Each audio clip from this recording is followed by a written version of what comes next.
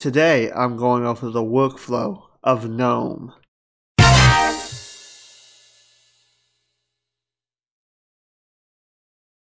If you like my content, go ahead and hit that subscribe button. Also, feel free to give the video a thumbs up and leave a comment in the section below. Now we're going to go ahead and get started. And we're going over the workflow of Gnome, and I'm going to show you how I normally set up Gnome to work. A lot of people don't like Gnome because they think it's clunky and weird to use. However, a lot of them have not taken the time to study how Gnome works and how to properly set it up. However, not everyone's going to like Gnome either way. So we're going to go ahead and take a look at this, and we're going to go ahead and begin by going to the settings right here. And then I'm going to go ahead and go down to devices. And I'm going to go ahead and hit keyboard shortcuts. And this is where you would set up your key bindings.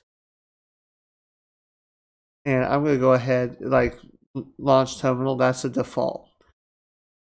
But let's just say launch web browser and all this stuff. I usually don't set that one up, and I'll show you why in a minute. But first of all, we're going to go ahead and hit well, I'm just going to use this as an example. I'm going to go ahead and set this up as Super W, and I click set. Now if I do a Super W right now, it's going to bring up my Firefox.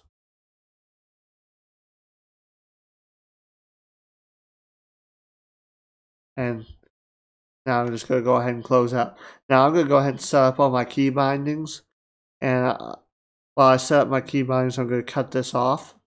And then I will be right back. Well, there is one thing I forgot to mention about setting up key binding. And you can set custom ones by going down here and clicking add, typing a name and a command, and hit set shortcut and pressing the key combinations. I'm not going to do that because I got them all set up. So we're going to go ahead and move on to the dock. Now I only keep a few things down here, but you can put as many things as you want down here. I usually don't keep the help here, and I usually don't keep rhythm box here. But I usually keep my file browser, my mail client, my web browser, my Thunderbird mail client, my file manager, and my LibreOffice writer, and I always add Steam down here by clicking add to favorites. And that's generally how I keep my dock.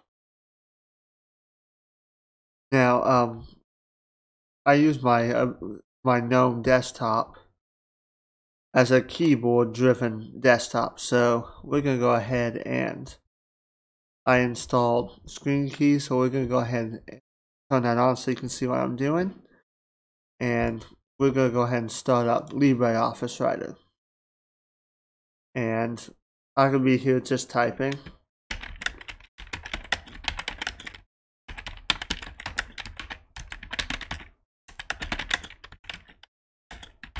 Okay, but let's just say I decide I needed to use GIMP for some graphic design. Well, I just press Super G. And it starts up GIMP for me just to do my graphics design. Now, let's just say I wanted to move this to a different workspace, like a different virtual desktop. Well, that would be Super Page down and move it down to the next one. There we go, Super Shift Page down, sorry. But then I do Super Page up and Super Page down to switch between those two. You can also go to the Activities Center right here and switch them right here too. I just use my key bindings. Now, let's just say I wanted to browse using Waterfox.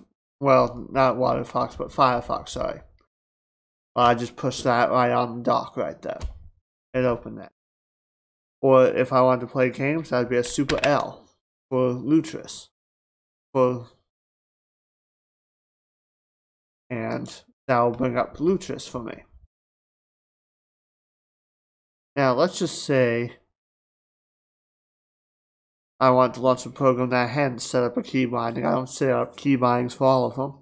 Well, I've just pressed the super key right here, and let's just say I wanted to use LibreOffice Calc. I would type in calculator right here, press enter. Like that. Kind of like your standard launcher right there. Or if I want to start up the calculator, I'll just type in a CAL and go ahead and start up the calculator that way.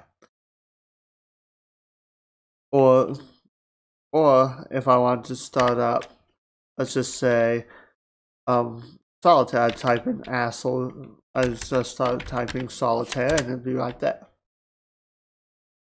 It's really simple how you use that.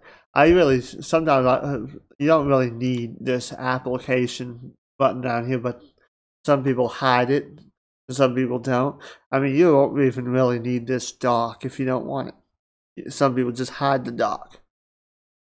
So it's all whatever you want to do. But that's typically how I use GNOME, is just keyboard and key bindings.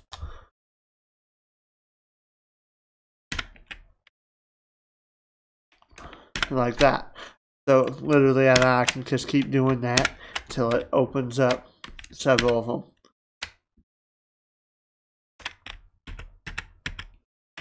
But that's basically how I use GNOME, and thank you for watching.